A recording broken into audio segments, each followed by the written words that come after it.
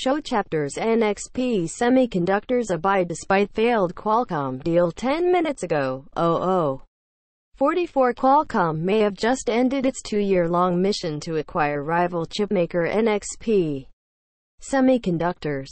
But that doesn't mean the latter has lost all hope.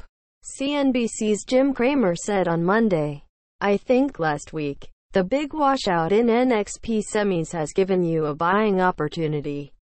The Mad Money host argued, "At these levels, I think this semiconductor company is pretty attractive even without a takeover." Cramer noted how radically Wall Street's tune changed in the days following Qualcomm's termination of the negotiations and the soft quarterly earnings report NXP issued the next day. NXP's stock got slammed on its second quarter results. But then 5 different analysts upgraded its stock, stopping the decline in its tracks and setting CEO Richard Cramer up for an incredibly bullish Friday interview on CNBC. While the organization has experienced a level of deal fatigue, the core basics of the business have actually strengthened, Cramer told CNBC's David Faber on Squawk on the Street, highlighting NXP's strong position in 2 key markets, autos and the Internet of Things. Cramer also predicted that NXP could reach a 3-year compound growth rate of 5 to 7%, roughly 50% faster than the growth in its addressable market.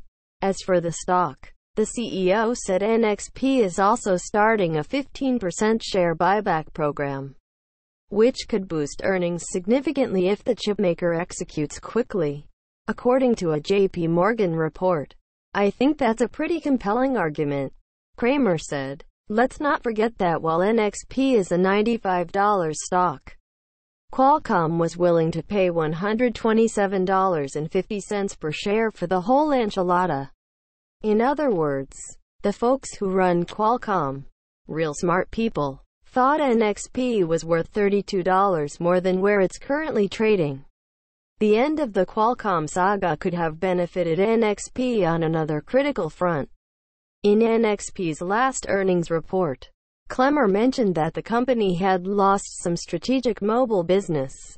Cramer took that statement as Cramer saying NXP had lost a key client in Apple, which could have walked away from NXP because it didn't want to deal with a Qualcomm subsidiary due to its spat with Qualcomm.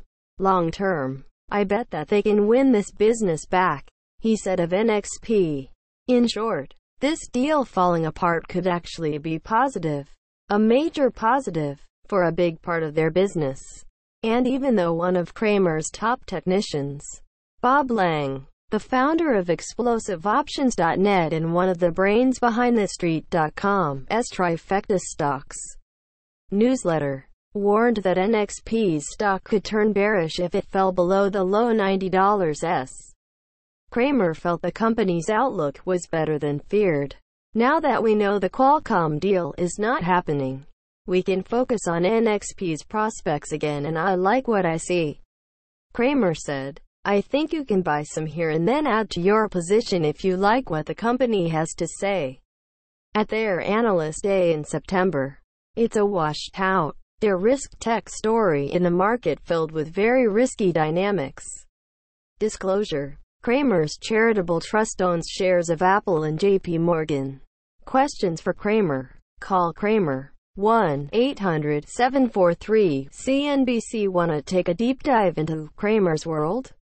Hit him up. Mad Money Twitter, Jim Cramer Twitter, Facebook, Instagram. Find questions, comments, suggestions for the Mad Money website, modcap@cnbc.com.